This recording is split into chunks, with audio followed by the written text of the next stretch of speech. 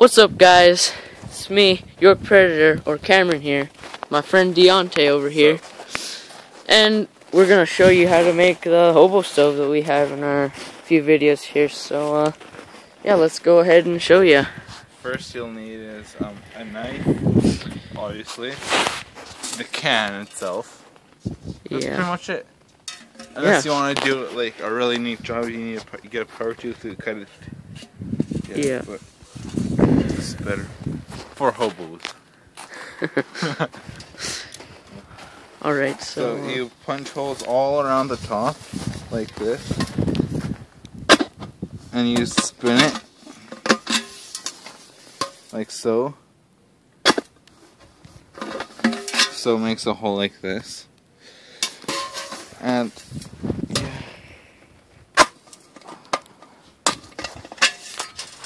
so we're gonna skip ahead and show you when he's getting near completion. So yeah, here we go.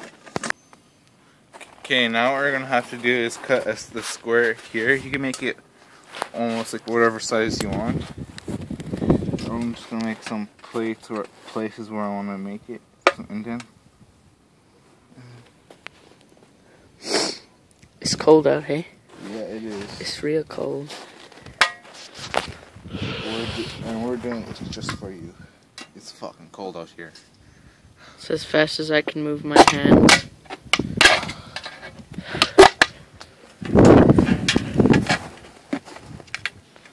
And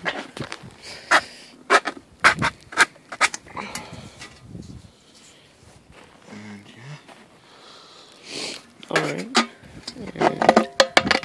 Go on, kid. Go on.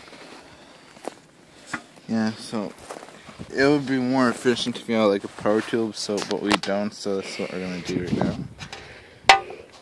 So now we're gonna skip ahead again and show us making some tea like bosses.